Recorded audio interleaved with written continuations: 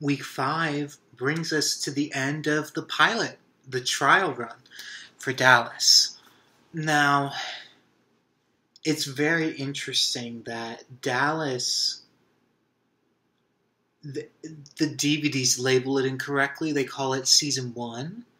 But it was a pilot. It was just a trial run. They wanted to see if it would go or not. And they didn't think 1 hour of television would tell them anything. So they decided they would let it go for 5 weeks, 5 episodes. And voila, this is what we got. It's interesting, I think I like this episode second best in the pilot. I still have a real affinity for that first hour. I think that first hour is incredible. It's just a great hour of television. Very, very intriguing. JR is at his worst, I think, in that episode. Everyone's kind of mean, aside from Bobby and Pam in that episode, and that makes that episode really fun to watch. This episode, though, episode 5, week 5, is a barbecue, and it's interesting. We have a good sense of we're going to pour into a series, but there's also the possibility that the door is completely closed, which is a wonderful way to end something like this, which is a trial.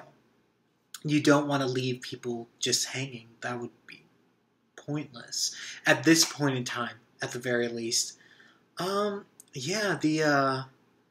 big storyline in the barbecue really deals with Pam. Now, Pam and Bobby are pregnant, and everyone is super excited about this. But there's a lot of intriguing... They were able to do a lot of intriguing things with, I think, every character this hour. And that's rare for a show to be able to do something that's interesting with every character. So, Sue Ellen, JR's wife, finds out about this, and she is livid that because JR's kind of just cheating on her without any shame, hasn't been intimate with her for a while, she will not be able to give mommy and daddy their first grandchild. And that makes Sue Ellen feel horrible about herself, and she just gets wasted. And she blabs. When she drinks, she gossips, she talks. And that's a terrible thing. That's a terrible combination. Oh, it's awful. But it's very fun to watch. Terrible for the character, but really engaging. So you have that going on. Lucy, we don't have as much interesting things with Lucy. The most interesting stuff with Lucy was within, I think, the first episode. And even the second episode slightly. But with Lucy, Pam has a nephew, I believe, who is Lucy's age. No, it's not a nephew. Is it a nephew? It's a cousin, I think. I don't know. It's one of those things. I should have done more research, obviously.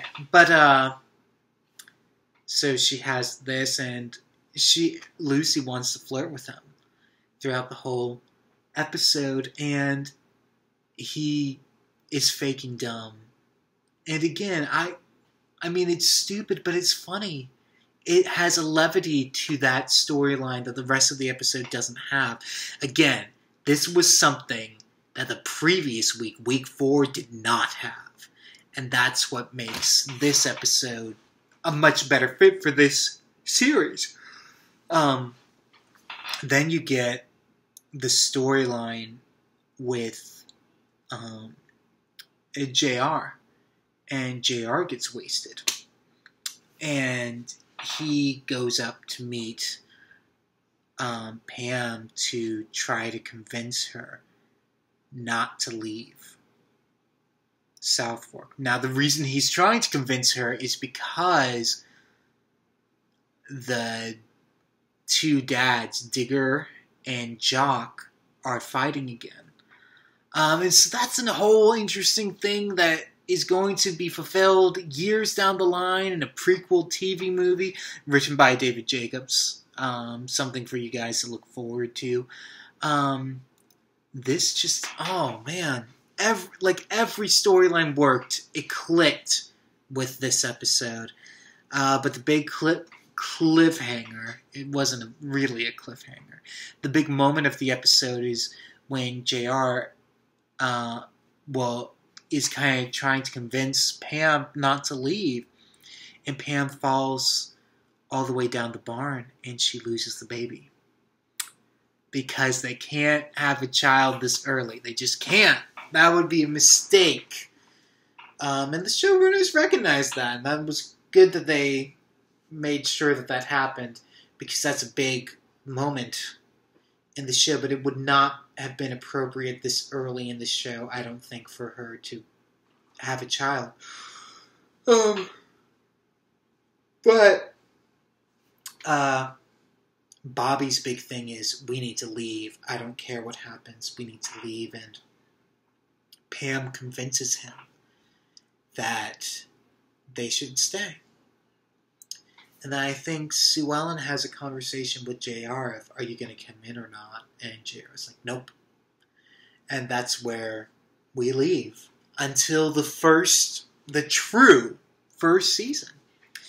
Now, as I've been saying, pretty much everything clicked. Everything worked for this episode. And that's great. A wonderful way to kind of end this trial run. It was very enjoyable. I liked where things were left off. I like how there's we have the juxtaposition, the parallel of Pam enters in the first episode. And then Bobby and Pam are very heavily considering leaving South Fork in this final episode of this pilot. So that's great. Just wonderful parallels. Very engaging overall. I think this episode was not as good as the first episode, but it was the second best of them all. And it truly was the episode that saved the series. It gave them an entire full first season. And so for that, I'm very thankful for this episode. Overall, I would give the episode, I think, a 4. It was just really entertaining. I don't have really anything negative to say about it, other than maybe some cultural things that just don't translate to today. But, again, culture shifts, it changes. There are things that we're mortified when we look at them now, but at the time it was, I don't know, trendy? Who knows? I don't know. I wasn't alive in the 70s. I have no idea whether some of the things I'm thinking of were a problem at the time or not. I just don't know. Am I looking forward to season 1? Yeah, I am. I think season 1 is going to struggle more than the pilot did, but I am looking forward to it. I think it's going to be an entertaining ride.